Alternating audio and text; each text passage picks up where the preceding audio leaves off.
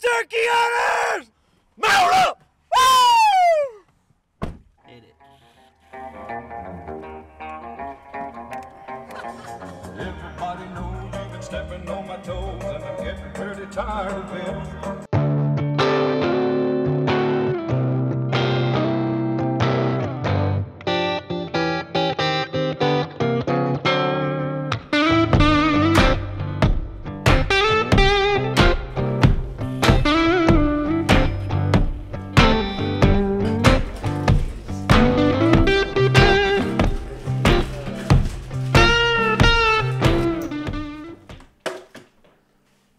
Made it to our home for the rest of the week. Getting settled in, getting stuff organized. Hopefully we can relax here for a few minutes and then up and out and bright and early tomorrow. See you then.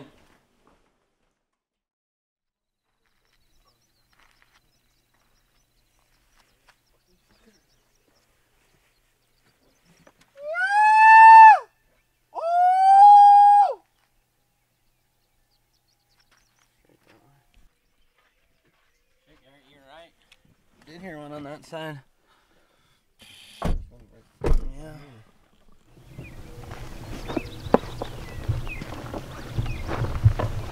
We got up nice and early this morning. Drove down to some public land that we've been looking at for a couple of years. We just never really needed to come out here. Decided we were on to spend the day out here, so just started hitting all our spots here in early morning. Man, we had gobbles about every spot we stopped, so we're super excited just to be around some turkeys. Hopefully they keep gobbling when they fly off the roost. We're getting geared up. We're gonna jump in the woods, try and work all this land today. We're just gonna try and see who's fired up, and if they ain't, we're gonna move on, keep looking for them. So hopefully we can find some cooperative turkeys, put on a show for us. But yeah, we're pumped. It's good to hear. So stay tuned.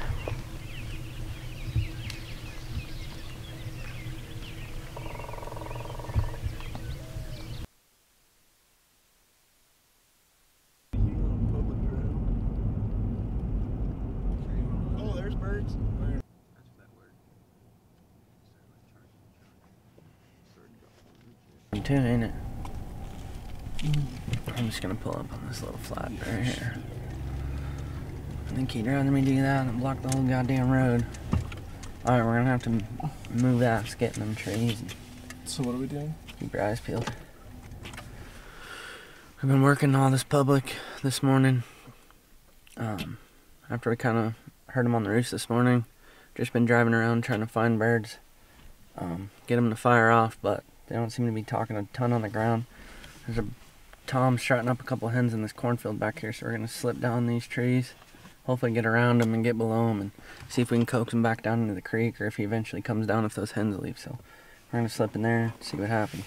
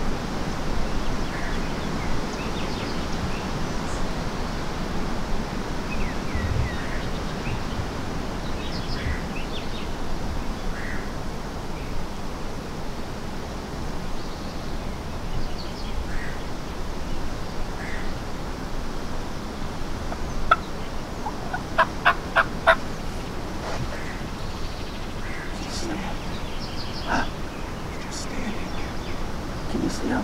Yeah. Is there a Tom in there? Is it Jigs? She's standing. There's two of them. I see one. There's definitely two. Keep your eyes peeled.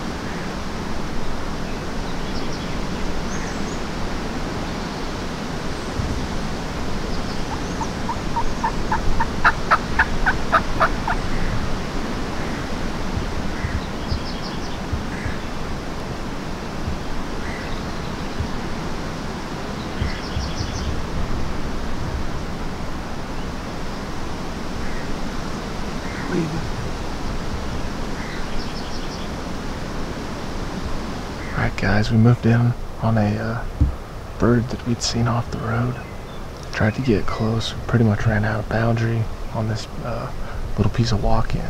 There's one section of private and public all the way around, and he just happened to be in that one section of private. So we got in here, called right at the edge, heard something hammer, and we sat down, and not long after, we had two redheads come in, all excited. They ended up just being jakes, and they seen something they didn't like, or something happened. I don't know if it was the decoy that we got set up or what. They didn't like something and ended up skirting out of here, but a little bit of action, so no complaints here.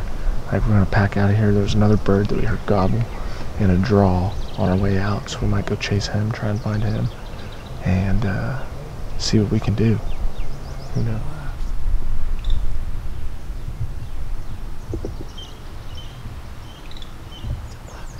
Yeah.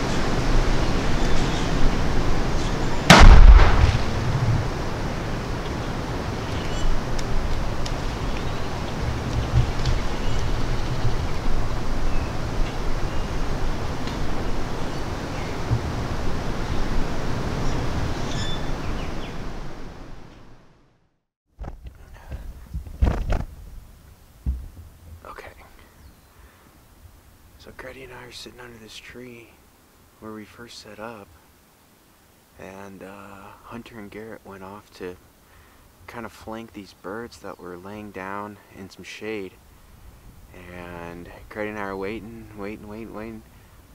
Sure enough, we heard a couple of shots, so we know Hunter had a couple tags, so fingers crossed that he got two birds and didn't have to shoot twice at one. But we're gonna go check it out right now, meet up with them, and see what the story is. Yeah.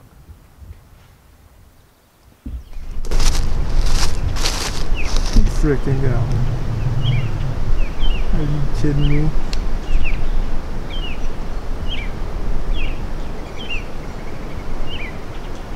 Shaking his head.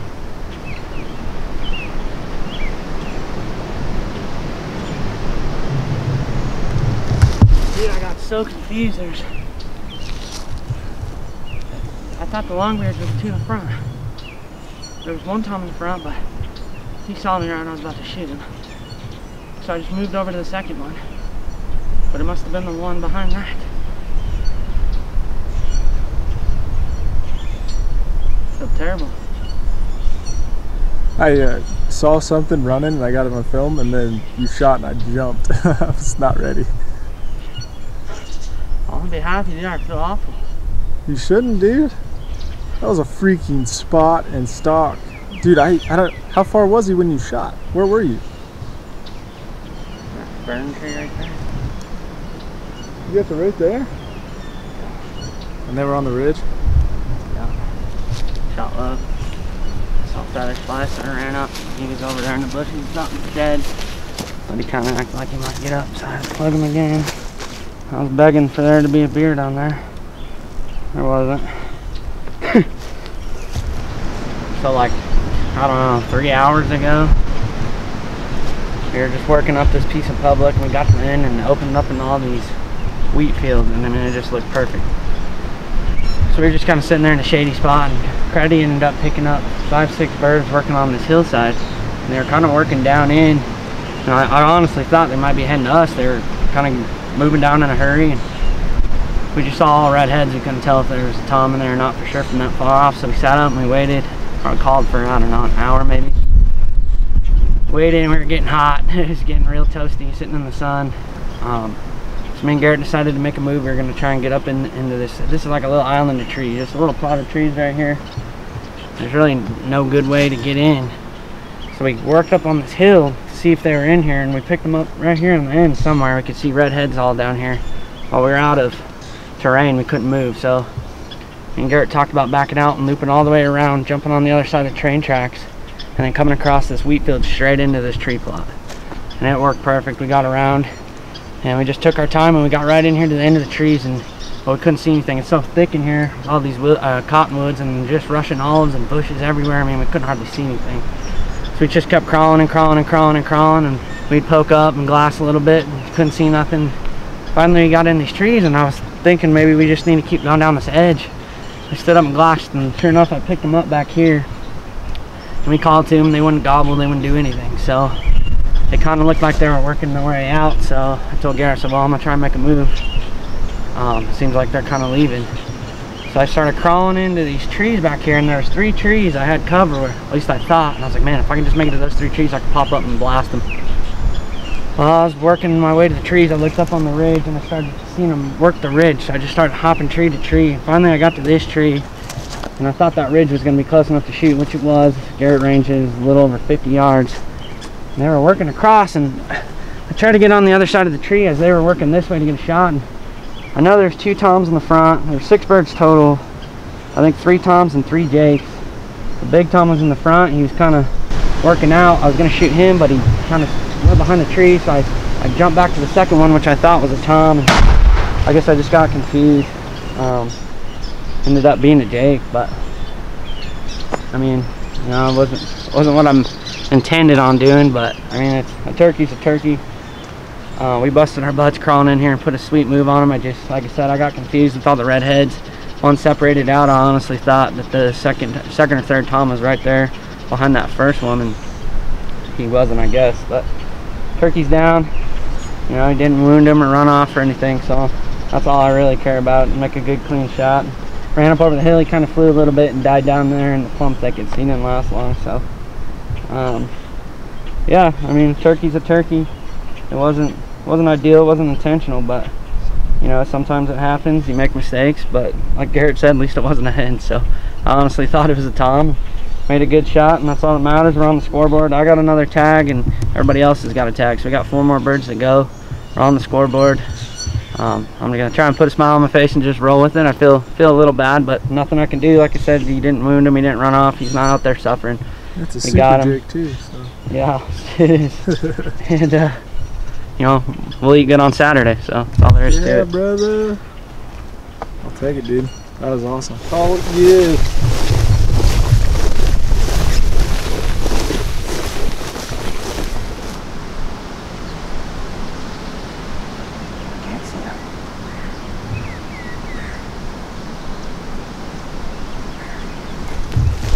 Yeah.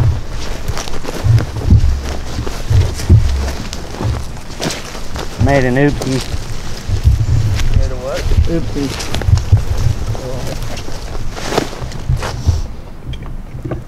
Shot Jake.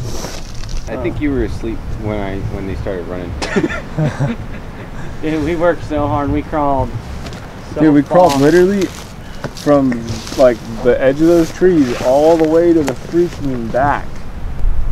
Dude, literally, like, we were in these Russian, like, look at them, just sliced everywhere. Everywhere. And then crawling up there, dude, there's just goat heads after goat heads. I'm covered in stickers. Oh my gosh. We worked our ass off for that little guy. Hey, scoreboard, baby. Yeah, dude.